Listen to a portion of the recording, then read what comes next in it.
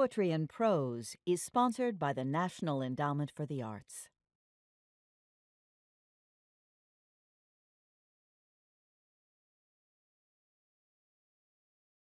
Hi, I'm Mary Ann Carter, Chairman of the National Endowment for the Arts. For 15 years, the National Endowment for the Arts, along with our partner, the Poetry Foundation, have celebrated the power of words by hosting Poetry Out Loud. Poetry Out Loud is a recitation competition open to high school students nationwide. Poetry Out Loud is a program that helps high school students discover and explore poetry. Some of the poems written hundreds of years before they were born, and others by contemporary poets. And here is Adrian Matejka, a former literature fellow, a 2014 Pulitzer Prize nominee for poetry, and a former Poetry Out Loud judge. One of the things that Poetry Out Loud as a program does is create a really inclusive space. So if you are a student who maybe isn't familiar with poetry, you come in and you have the opportunity to read poets of different cultural communities, different economic circumstances, and to really inhabit those words. Poetry Out Loud helps students understand the power of words and gives them an opportunity to find their voice. Each year, our Poetry Out Loud champions share their voice at the National Book Festival. Last year, our national champion and runner-up joined Jericho Brown, a former literature fellow and the 2020 Pulitzer Prize winner for poetry, on stage at the festival. My name is Jericho Brown, and I'm going to start by introducing to you the 2019 second place winner, who is quite amazing. I was a judge for this particular competition this year, and when I saw her, I remember sitting in the audience and just crying tears. And so I have huge expectations of your emotions today. So ladies and gentlemen, without further ado, Scotland Ballard. I will be reciting Self-Help by Michael Ryan.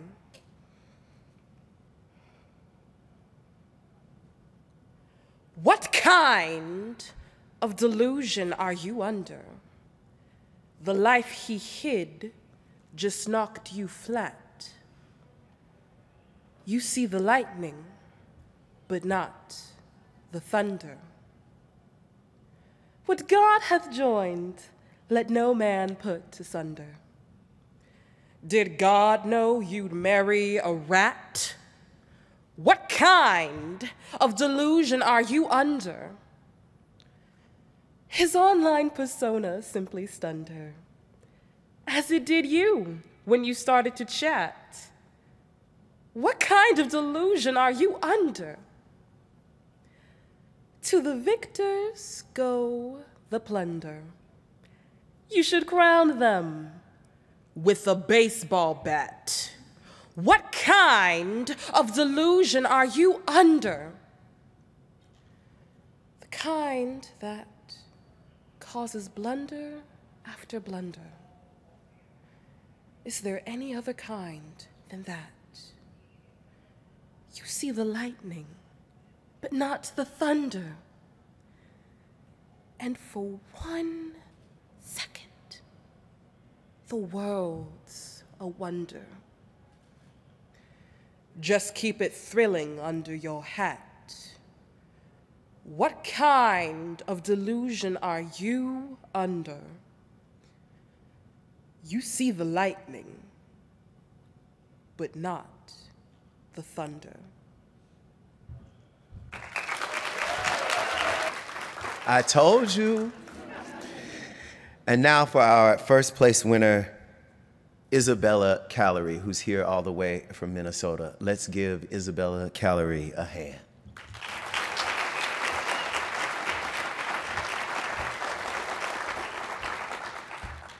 Abecedarian, requiring further examination of Anglican seraphim subjugation of a wild Indian reservation by Natalie Diaz. Angels, don't come to the reservation. Bats, maybe. Or owls, boxy, mottled things. Coyotes, too. They all mean the same thing: death. And death eats angels, I guess. Because I haven't seen an angel fly through this valley ever. Gabriel? Never heard of him. Know a guy named Gabe, though.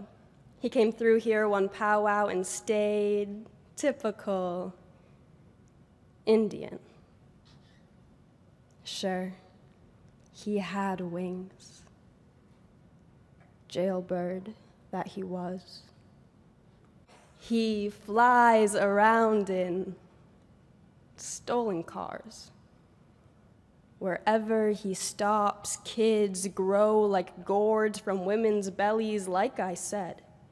No Indian I've ever heard of has ever been or seen an angel. Maybe in a Christmas pageant or something. Nazarene Church holds one every December, organized by Pastor John's wife. It's no wonder Pastor John's son is the angel. Everyone knows angels are white. Quit bothering with angels, I say. They're no good for Indians. Remember what happened last time some white god came floating across the ocean? Truth is, there may be angels. But if there are angels up there, living on clouds or sitting on thrones across the sea, wearing velvet robes and golden rings, drinking whiskey from silver cups, we're better off if they stay rich and fat and ugly and exactly where they are, in their own distant heaven. You better hope you never see angels on the res. If you do, they'll be marching you off to Zion or Oklahoma or some other hell they've mapped out for us.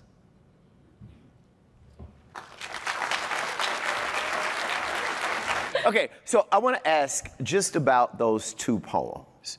What was the process that you went through to learn those poems? And before that, I'd like to know, how did you come about those poems? How did you find those particular poems?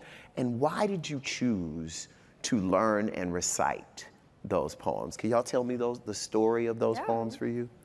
Okay. Yeah, I mean, for me, I really wanted to look for a native poet, and when I found that poem by Natalie Diaz, it really hit home with me on a lot of things, so I knew I wanted to do that one. And then my process of memorizing is just taking it line by line. Memorizing is kind of easy for me, as weird as that sounds. I like to memorize things. But the real fun of it for me is sitting and analyzing it line by line. What words do I want to emphasize? Where do I want my gestures to be? And that's what I had the most fun with. Mine was not that complicated. I found self-help because when I read it, it was sort of in your face in the sense that it was sort of addressing the reader, poet, whatever, personally. And I kind of liked it because it was sort of my excuse to be sassy at someone without being sassy at someone. And when I found that poem, thanks to Miss Haskins, my honors junior American lit teacher, I started to annotate that poem. Like, I printed that poem out at least 3 times, and every single time there were other, so many things I wrote on the paper, like, what does this line mean to me? How can I apply that to my own personal life? What does that line do for me, and how can I emphasize it in a way that both addresses my feelings toward the audience and the audience understanding them? Well, the National Championship for Poetry Out Loud had to be canceled this year due to the pandemic. we still had more than 260,000 high school students participate nationwide. Here, we're pleased to share videos of several of our state champions. You can find these and many more at arts.gov.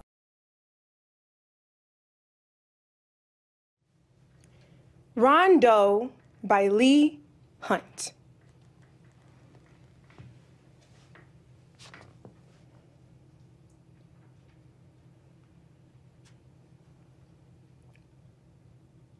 Jenny kissed me when we met, jumping from the chair she sat in.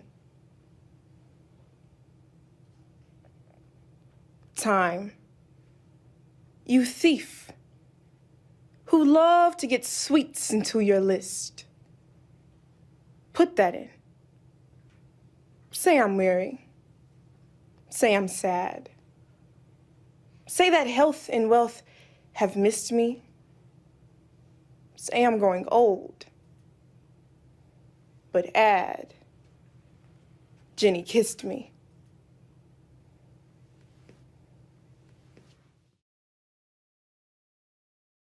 It Would Be Neat If With the New Year by Jimmy Santiago Baca. For Miguel. It would be neat if with the new year I could leave my loneliness behind with the old year. My leathery loneliness, an old pair of work boots my dog vigorously head shakes back and forth in its jaws. Chews on for hours every day in the front yard, rain, sun, snow, or wind. In bare feet, pondering my poem, I'd look out my window and see those dirty pair of boots in the yard. But my happiness depends so much on wearing those boots. At the end of my day, while I'm in a chair listening to a Mexican corrido, I stare at my boots, appreciating all the wrong roads we've taken, all the drug and whiskey houses we visited, and as the Mexican singer wails his pain, I smile at my boots, understanding every note in his voice. And strangers, when they see my boots rocking back and forth on my feet, keeping the beat to the song, see how my boots are scuffed, tooth-marked, worn-soled. I keep wearing them because they fit so good, and I need them, especially when I love so hard. Where I go up those boulder-strewn trails, where flowers crack rocks in their defiant love for the light. On Listening to Your Teacher Take Attendance by Amy Nijuka Matatil.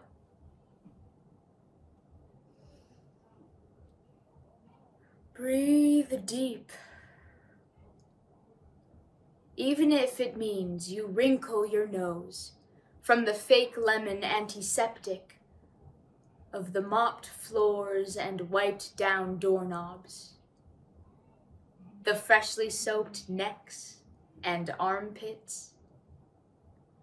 Your teacher means well, even if he butchers your name like he has a bloody sausage casing stuck between his teeth, handprints on his white, sloppy apron. And when everyone turns around to check out your face, no need to flush red and warm. Just picture all the eyes as if your classroom is one big scallop with its dozens of icy blues. And you will remember that winter your family took you to the China Sea, and you sank your face in it to gaze at baby clams and sea stars the size of your outstretched hand. And when all those necks start to crane, try not to forget someone once lathered their bodies, once patted them dry with a fluffy towel after a bath, set out their clothes for the first day of school. Think of their pencil cases from 3rd grade, full of sharp pencils, a pink pearl eraser, Think of their handheld pencil sharpener and its tiny blade. The Mortician in San Francisco by Randall Mann. This may sound queer, but in 1985, I held the delicate hands of Dan White. I prepared him for burial. By then, Harvey Milk was made monument. No, myth. By the years since he was shot. I remember when Harvey was shot. 20. And I knew I was queer. Those were the years. Levi's and leather jackets, holding hands on Castro Street, cheering for Harvey Milk. Elected on the same day as Dan White. I often wonder about Supervisor White, who fatally shot Mayor Moscone, and Supervisor Milk, who was one of us, a Castro queer. May 21st, 1979, a jury hands down the sentence. 7 years. In truth, 5 years for ex-cop, ex-fireman Dan White for the blood on his hands when he confessed that he had shot the mayor and the queer. A few men in blue cheered. And Harvey Milk. Why cry over spilled milk, some wondered. Semi-privately, for years, it meant one less queer. The jurors turned to White. If just the mayor had been shot, Dan might have had trouble on his hands. But the 12 who held his life in their hands maybe didn't mind the death of Harvey Milk, maybe. The second murder offered him a shot at serving only a few years. In the end, he committed suicide, this Dan White. And he was made presentable by a queer. Because it has no pure products. Because the Pacific Ocean sweeps along the coastline. Because the water of the ocean is cold. And because land is better than ocean. Because I say we rather than they. Because I live in California.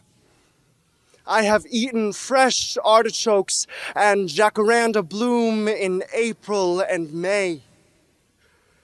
Because my senses have caught up with my body.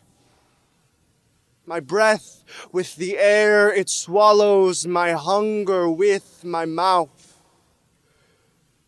Because I walk barefoot in my house. Because I have nursed my son at my breast, because he is a strong American boy.